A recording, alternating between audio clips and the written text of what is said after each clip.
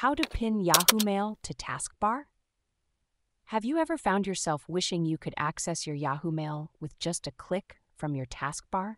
Well, you're in luck because today we're going to show you exactly how to do that. First, let's start with the simplest method. If you have the Yahoo Mail icon already on your desktop, you can easily move it to the taskbar.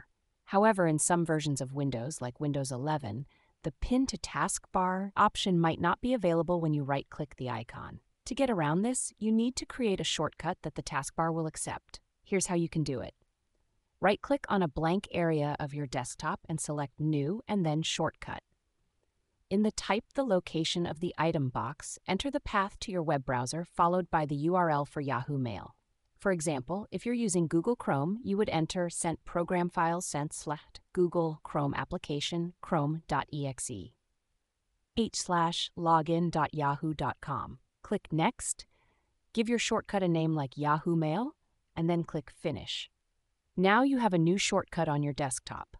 To add it to the taskbar, right-click on this new shortcut and select Add to Taskbar. This should place the Yahoo Mail icon directly on your taskbar for quick access.